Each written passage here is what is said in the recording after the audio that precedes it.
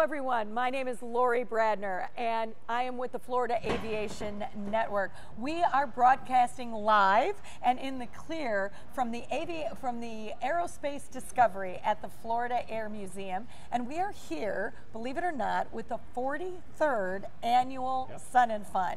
I have the pleasure, as always, Gary, I love this time of year. I was so excited when I saw your name, and I was going to be the one to get to talk to you. And I am here today with Gary Powers. And Gary, you are here to talk to us. We've got so much. We've booked the rest of the afternoon, so you and I could just talk. Perfect. But I want to start, first of all, I want to talk a little bit about the Cold War Museum. You were here last year, and you talked to us about the Cold War Museum. Can you tell us a little bit about the changes? And for those that might be tuning in for the first time, what is that museum? What is that all about? Because your story is amazing. Thank you for being here with us today. Well, Lori, it's a pleasure. Thank you. It's great to be back. It's my third year down here at Sun and Fun. Great crowd, great performances, wonderful air show. You encourage people to come down and see this. You just, exactly. But in regards to the Cold War Museum, I founded it in 1996 to honor Cold War veterans, preserve Cold War history, and educate future generations. I found that there was a need for this type of a museum to teach kids. I would give lectures to high school students, 9 times out of 10, blank stares. Kids did not know about it. They thought I was there to talk about the U2 rock band. So all of a sudden, I realized we had to create a museum to educate the kids to keep this history alive. Over the last 20 years now, it's gone from an idea to brick and mortar. We opened in 2011, Vint Hill, Virginia, 45 miles from Washington, D.C. We're opened on the weekends, staffed by volunteers, midweek by appointment for school groups.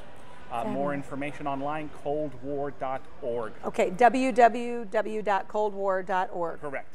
And some of the items that are in the museum. The largest collection of civil defense items in America. We saved and salvaged the Civil Defense Headquarters.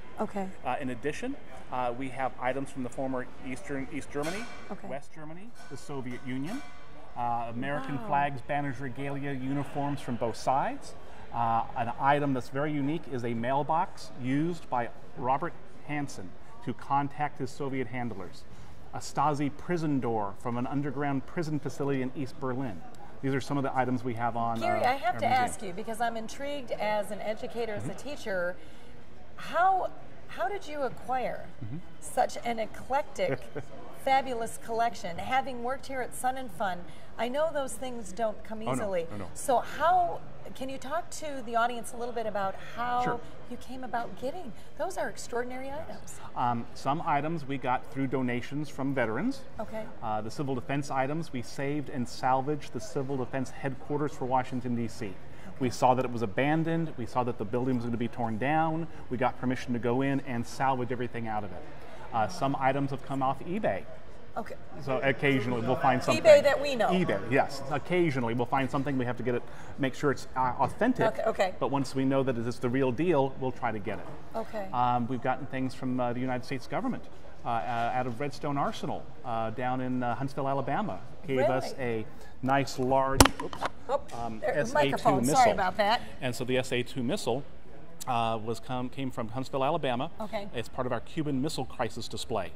So since you're here in Florida, and you have a big room, we're going to put that microphone right back on you.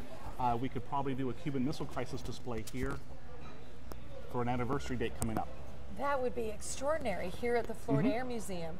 Oh, the man you need to speak to definitely is Rob Williams, and I know for the education, because of the Central Florida Aerospace Academy and everything that they're doing here, that would be absolutely extraordinary. That way, now I'm an avid reader, and I see 2 books. So may I switch gears? And can you tell us a little bit? You've got 2 books here, and I am going to.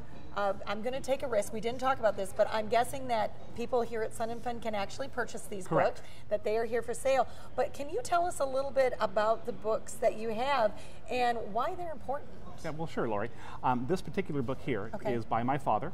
He wrote it in 1970. And this is it's his autobiography. I had it republished about 10 years ago, and I wrote the epilogue for it. So this book tells all about the U2 incident, my father's involvement, the controversy that surrounded him when he came back home, and the epilogue I wrote helps to set the record straight. Then this book here is Strangers on a Bridge. Yes. And this book is by James Donovan, okay. The attorney who brokered the exchange for Soviet spy Colonel Rudolph Abel.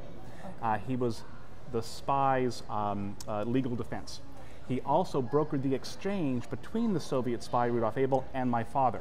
This exchange took place at the Glennecker Bridge, Potsdam, Germany, on February 10th of 1962. Between these two books, you've got the movie Bridge of Spies. Exactly. And that was the Spielberg movie that came out a year and a half ago, an Oscar-winning movie. Tom Hanks. Exactly. Portrayed Donovan, who wrote this book. Right, right. And so I have these books here. I talk about the U-2 incident, the need to honor Cold War veterans, preserve Cold War history. I'll be here at the museum today until about 3 to 4 o'clock. Okay. I'll be at the museum again tomorrow. You have a presentation. All day. When is your presentation? And I know that you're going to be presenting here at the Florida Air Museum.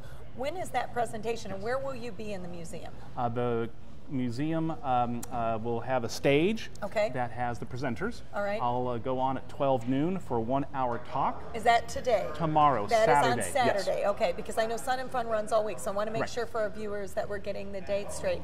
Now, and when you, for the presentation, you're going to be talking about the books, and really the reason that you're here is that U-2 incident that happened. Can you, because I know that there's some viewers that will not be able to be here, and I know, I wish that they could be, because your story and your father's story, you truly are a legacy, and you're keeping his legacy alive, and that's fabulous. Can you talk a little bit about, for those that may not get there, you're here because of that incident. Talk a little bit about that. What happened? Well, the U-2 incident took place May 1st of 1960. Right. My father was shot down over the former Soviet Union while flying a CIA U-2 spy plane. Up until 1960, the Soviets could not reach that altitude by their missiles. They developed research and development, they improved their weapon system, and on May 1st, 1960, they shot a new and improved SA-2 missile.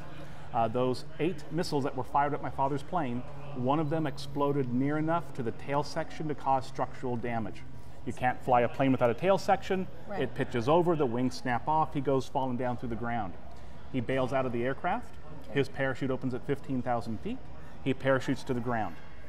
He gets caught, apprehended, turned over to the Soviet authorities, interrogated by the KGB for 3 months, an international show trial. He is convicted of espionage against the Soviet Union, sentenced to 10 years in prison. He serves a total of 21 months in Soviet captivity before being exchanged for Colonel Rudolph Abel, a Soviet spy captured in America in the late 50s.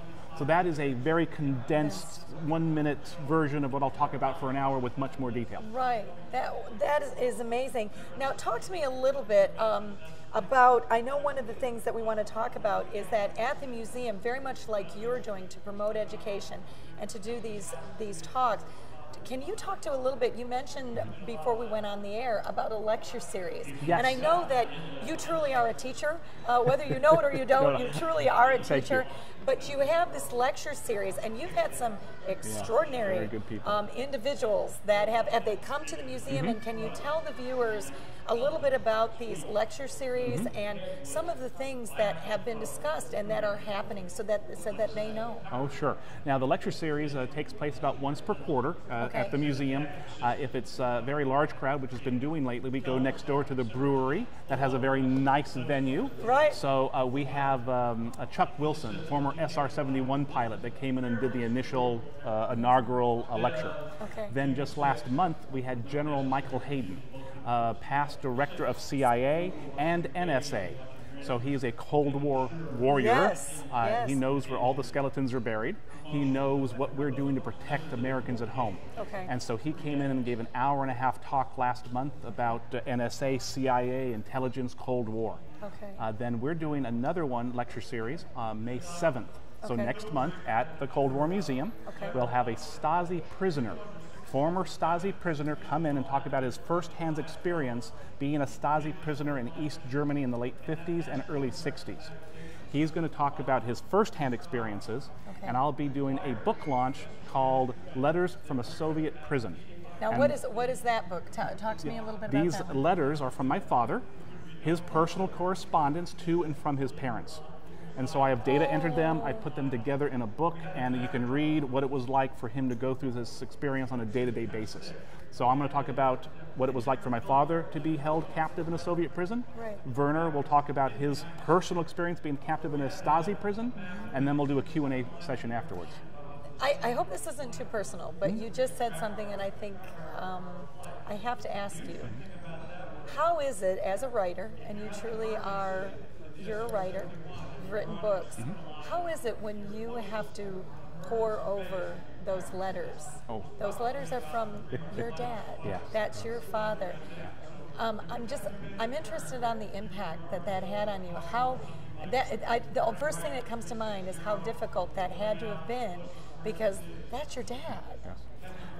And I hope that's not too personal. Oh, no, you know, not at all. Anything I ask, you don't have to answer. No, you can you're say fine. no. You know, you plead the Lord. fifth. It's all good. But I just had to ask that. I started transcribing the letters 20 years ago. And it was part of my research to find out more about my father. I have his letters. I need to read the letters so I know what's in them, so I know how to answer questions when I get questions asked of me. So the more I typed, the more I read, the more I learned. And it was emotional. There were some times where I shed tears reading my father's handwriting, reading something that he was upset about, showing how he was depressed and or elated, depending on the circumstances. So it was a very unique experience for me to read firsthand his letters. And I wanted to share that with a wider audience. Yes. I also transcribed his journal that he kept in prison. Oh, and my gosh, one of the very last sentences in February of 1962, right before he's exchanged, he is very depressed, very withdrawn. He's basically saying, I need help and I can't get it from anyone. He was so despondent because he'd been cooped up in jail. He thought he was going to be released and he wasn't. And then another month or two go by. And finally, on February 10th, he gets released. Wow. So who knows what it would have been like had he been there another month or 2 or 4 or 10. Now, Gary, where do you head after Sun and Fun? So I know that you're here Yes. until Saturday, and then where do you go next? Are you going back to the Cold War Museum in Virginia, and then are you doing any other tours? Yes. I am on a 2-week lecture circuit right now. Okay. I'm in the middle of it here at Sun and Fun. Yes. I start driving back home to Richmond, Virginia on Monday. Okay, so you'll be here till Sunday, yes. and then okay. Right, I'm not going to be, Sunday for me is a pleasure day. Good. So you deserve it. You deserve it, right. And then I'll have a lecture at Live Oak, Florida, Tuesday evening. Okay. Georgia Tech School of Engineering on Wednesday. Fabulous. Thursday at Charlotte at Del Webb Carolina Lakes Retirement Community. Okay. And then Friday the 14th in Boone, North Carolina. Then on Saturday, Sunday, I'll be home. Gary, I cannot thank you enough. It is always, I am so glad I got an opportunity to see you again. Thank you for these books. It's such a pleasure. Good. Ladies and gentlemen, you can certainly, will you hold up those books? Certainly. Gary, I'm going to have you. You can certainly buy these books here. I promise you these are a must read. Absolutely. And I would say read the books. Don't just see the movie. You need to read these books. Gary Powers, thank you for being here. Please check out the Cold War Museum at www.coldwar.org.